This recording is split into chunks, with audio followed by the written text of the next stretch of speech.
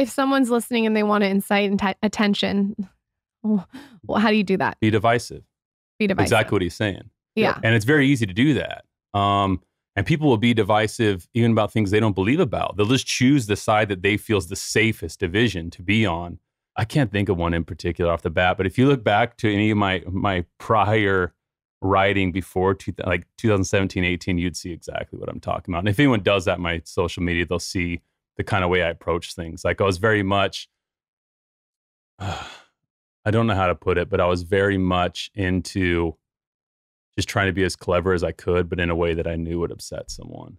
I think this happens in politics a lot. And Lauren and I always say, like, we try not to get so political on this show because, so I think easy, low hanging fruit, and we all know this type of content, is if you choose, like politics is an easy example. You choose one side or the other, and you know you're going to say things that one side favors over the other, and it's going to completely alienate. Like, you know, that's an easy way to get engagement. I think it's much harder online to create nuance and get both sides kind of questioning and having a difficult time kind of jumping in with a rah, like, hey, we really support that. I think it takes a much more kind of creative thinker and writer to kind of create content where both sides are like, I don't know how I feel about that. Does that make sense? I would agree, because that's where I feel my career is now. Yeah, being more in the middle. Yeah, well, not just in the middle, but being more just like, I want to be more positive than negative at this point. And so when I came back in 2019, I put my real name on social media for the first time. And I started writing in a way that kind of helped people evaluate what's going on in their own life. And then when 2020 hit, I mean, a lot of people like to joke that it was an IQ test, but I think it was more a character test than anything. I think a lot of people failed the character test. What was the character test? To see how quickly you would turn on other people.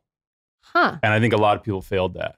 And I took pride, and I told my girlfriend at the time, I had a pending book deal with the largest publisher in North America, which is this book right here. And it came out in the middle of 2020. And I told my girlfriend, I said, my entire career has been built on me speaking out. If I don't speak out now, then I've been a complete fraud.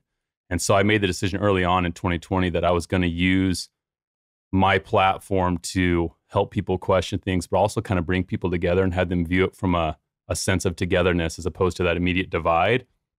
And I also accepted the fact that I might lose my book deal for doing it. And I told my girlfriend, so if I lose the book deal for this, it's still worth it for me, because there's a chance they could pull my book deal if they see that I'm not jumping on the bandwagon with everything that's happening.